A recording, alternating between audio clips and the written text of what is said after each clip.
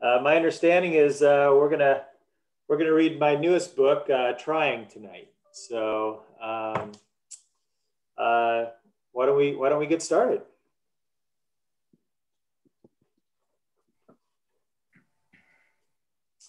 How do you do that?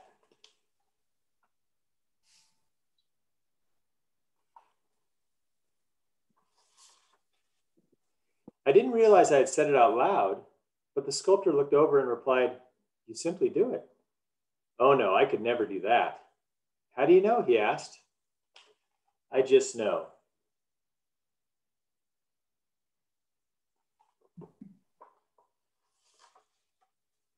Confused, I walked away. He must be joking, I thought. But as I left, I couldn't help wondering what it would be like to create something so incredible.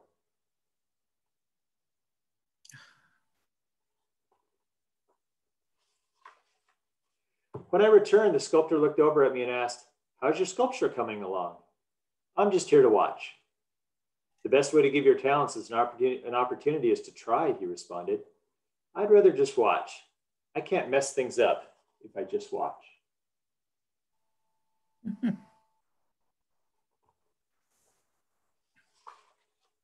"Ah, yes," he nodded. "If you do nothing, it feels safe, but everything stays the same. If you do nothing, there's less to experience, less to love, and less to learn. The fear of failing is the scariest part, and it stops most people from starting. The only way to get to where you want to go is to take a step in that direction. And the best way to do that is to begin."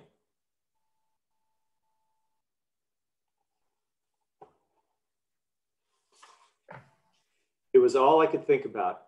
Even as I slept, I dreamt of creating beautiful things.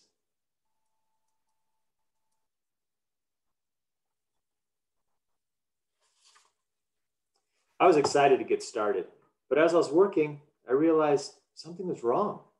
With every strike, I felt a little more deflated. With every blow, my disappointment grew. This was not turning out the way I'd imagined. Why did I think I could do it? Why did I let myself care about this so much?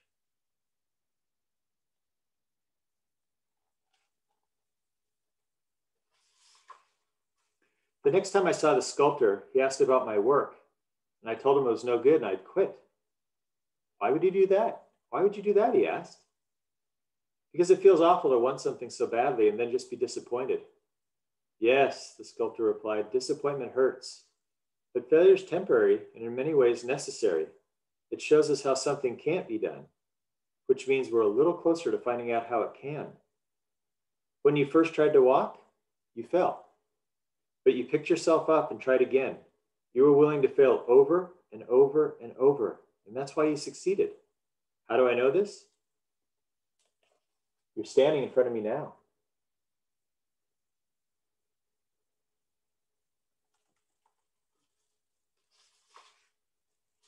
I had tried and I'd failed, and now he's asking me to try again? What good would that do? I'd already proven I couldn't do it. But if I was honest, I wanted to believe I could. So even though I was worried that I wasn't good enough, I decided to try again.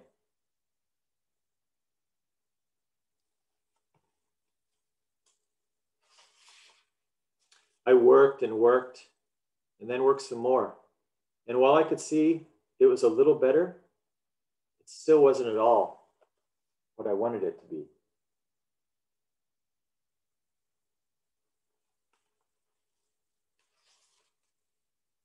I stormed up to the sculptor. "See, I told you I wasn't any good, and this proves it.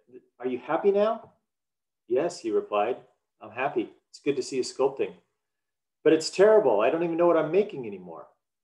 "You're making progress," he explained. "I see talents emerging. I see risks being taken. I see courage. I see caring. I see perseverance. Yes, I see much progress indeed. And I'll hope you'll keep trying."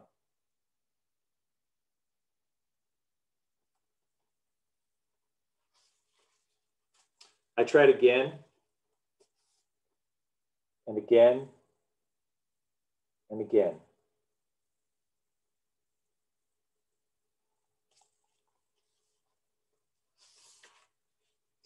As I stepped back and looked at my work, I had to admit, I wished I was better.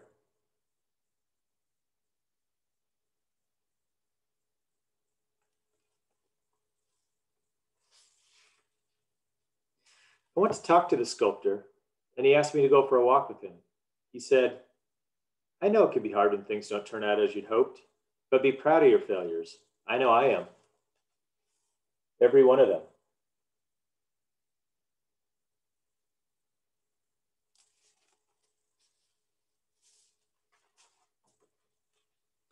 I can't imagine you ever failing.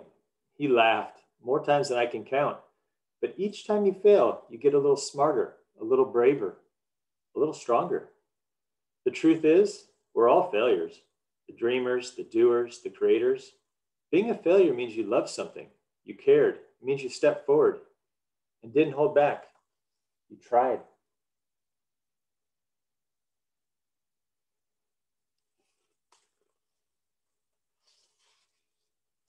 That's why I brought you here. He gestured to the statues around him. These are my friends. These are my failures. And I'm grateful for every one of them because they helped me become who I am today.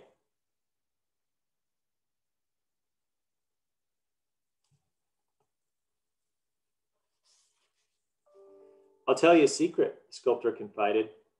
I'm now much closer to the end of my life than the beginning. And time passes, whether we have the courage to do something good and worthwhile, or we don't.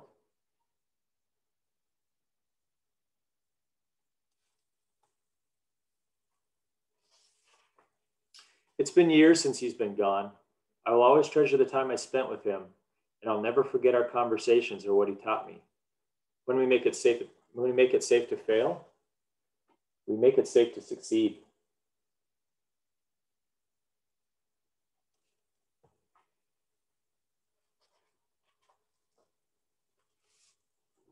How do I do that?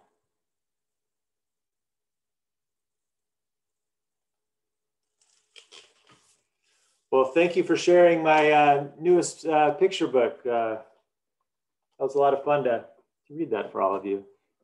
So my time is yours. If you want to have a little bit of a Q&A, if you would like to ask a few questions, I'd be happy to answer them. And I'm always interested in talking about what the kids are interested in talking about.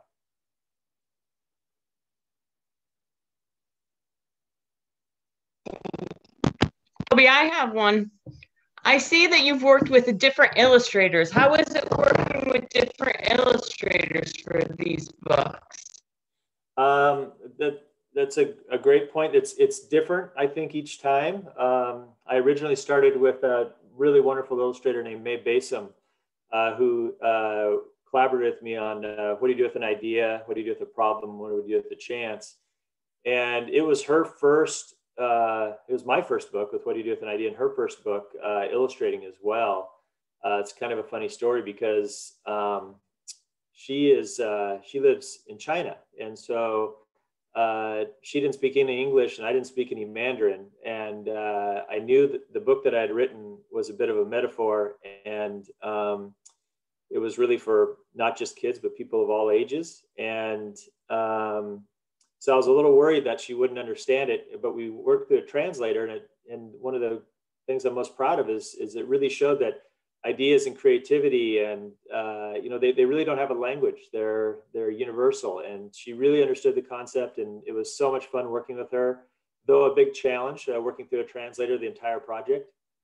We never met. We just had to go through coded messages, which was kind of fun and interesting for the first book.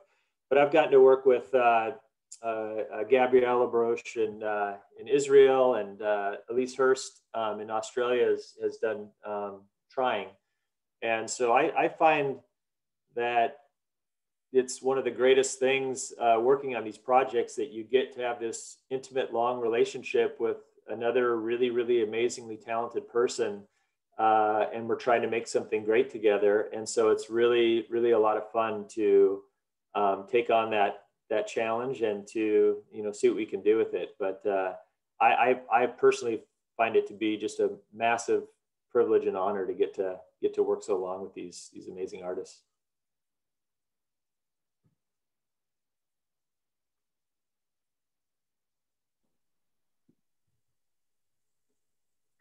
I liked your message of it's Kathleen, of just keep trying. And if you don't try, You're not going Yeah, to. that's you know, there's a couple of books that I've done. One is Jennifer's son showed me was one of his favorite books. What do you do with the problem? And trying, you know, a lot of people don't want to talk about failures and problems, and I was even told by the large, you know, retailers, even though we had such a big success with what do you do with an idea, when I wrote what do you do with the problem, they were asking if I'd consider retitling it or maybe, you know, doing something that was more pleasant.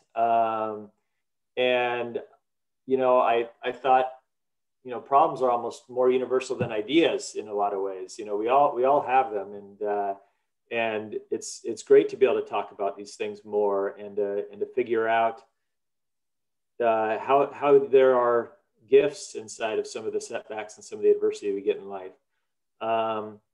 And so similarly with trying, I originally wanted to write a book about failure. And I realized as I got into it more, that failure is just a part of the story. You know, it's not the whole story, and it's a necessary part of the story. But I like the concept and the title of that, because it kind of has two definitions. One is, you know, something that is difficult or irritating, and the other aspect of it is giving effort. And I think that both definitions are really important for the book. And so I think with all of my books, they're incomplete without the reader.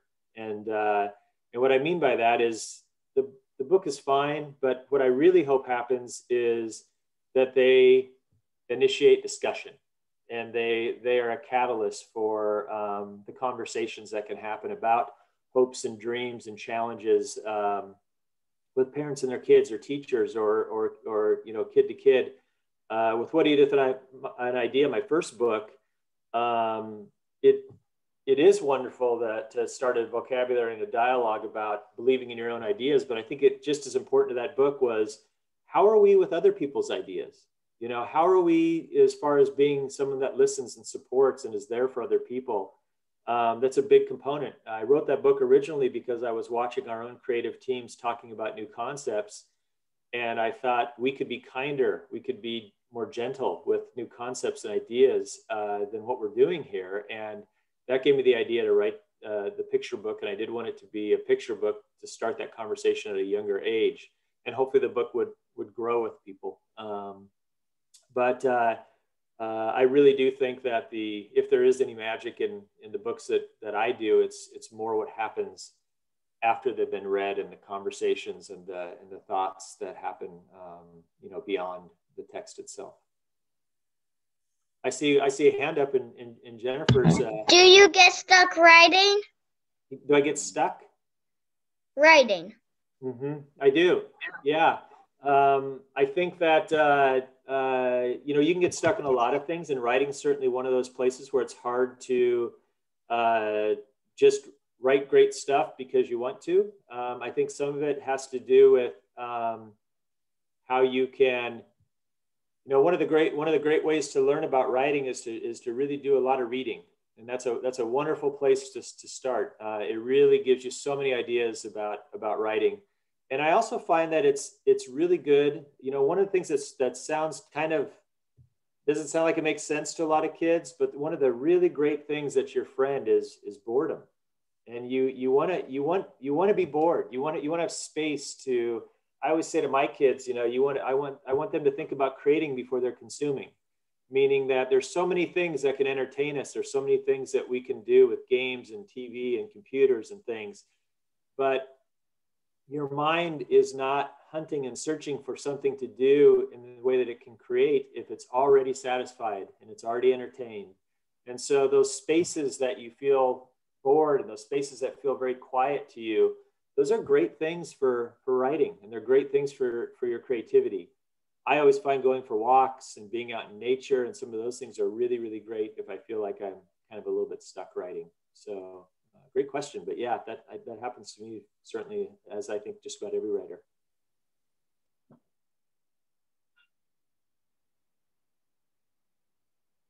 Do we have other questions for Kobi? I can't tell with the cameras, ones that are off. So yeah. And I can stop recording so that people, I'm going to stop recording so that the little kids can, you know, there we go. Great. I'm gonna